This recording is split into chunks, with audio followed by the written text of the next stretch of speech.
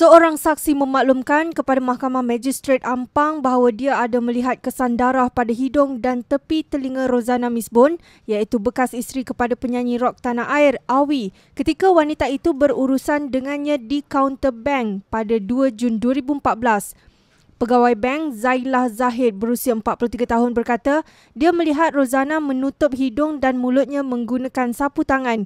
Saksi ke-6 itu berkata demikian ketika menjawab soalan timbalan pendakwa raya dalam perbicaraan kes berkenaan.